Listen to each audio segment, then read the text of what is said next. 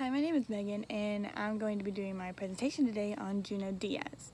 Díaz was born in the Dominican Republic, and at the age of 6, he moved to New Jersey. When he first moved to New Jersey, or the United States, he expresses some sort of culture shock, and he says that when he first moved here and he went to school, it says in the book, "I showed up at a school not knowing a word of English and dressed like something out of a wetback comedy. We stood out so much in this community, it was remarkable." So a wetback is a, I guess, racial term for Mexicans, and it's not a good terminology, I guess you can say. Anyways, after he graduated from high school, he went to college at Rutgers University for his bachelor's degree. And then after he graduated there, he went to Cornell University and got his master's in fine arts. He graduated that school in 1995, and then he published his first book, which was Drown, in 1996. He now teaches at MIT as a writing professor. The Drown is a collection of short stories. There's 10 short stories in this book, and each story kind of expresses some sort of theme of abandonment, homosexuality, immigrant poverty, and his migration from the Dominican Republic to the United States.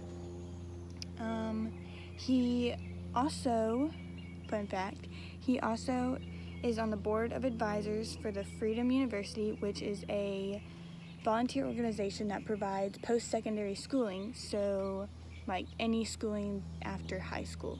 So like a college for like undergraduates or postgraduates or anything of that nature. And that is schooling for undocumented immigrants, and specific Latino immigrants, because of where he came from. He just wants to help out. Another fun fact about Díaz is that writing was not actually his first career path. When he went to college, he had absolutely no idea what he wanted to do or where he was going, and he was kind of just going to school.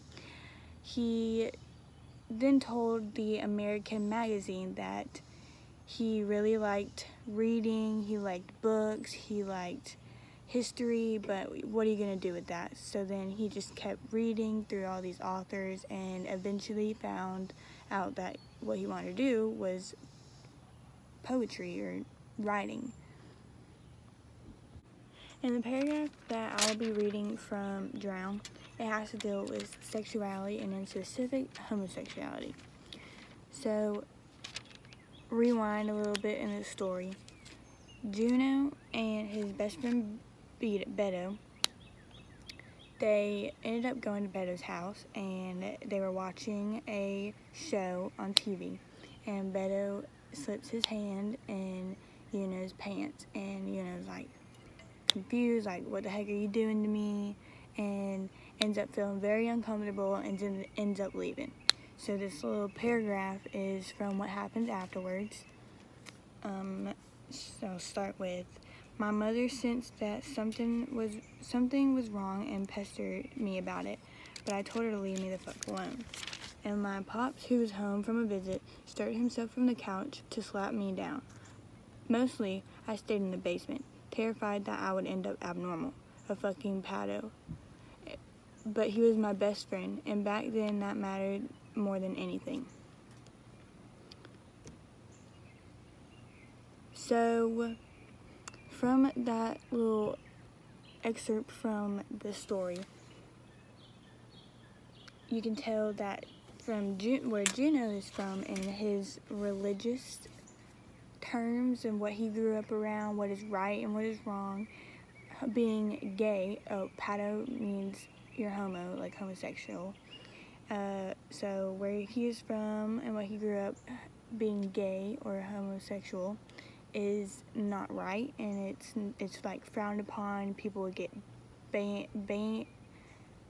get punished and can't say that word.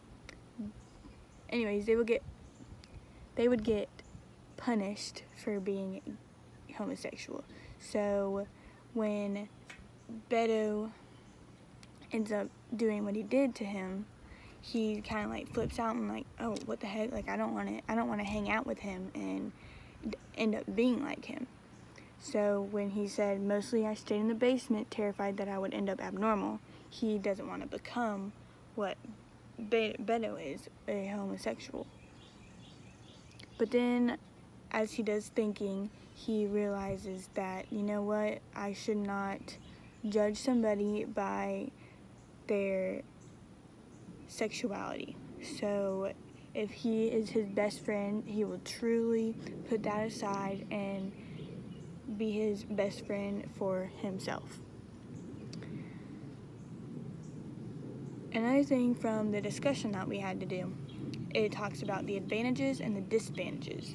So from where Junot is from, which is the Dominican Republic, it was all, homosexuality, like if you were known to be gay, then you would be banished or you would be harmed. And when he moves over here, he notices that Beto is kind of just like free for all kind of thing. Like, I get to like who I want to like and everything. So that right there is the culture shock, like I explained previously when he first came over here.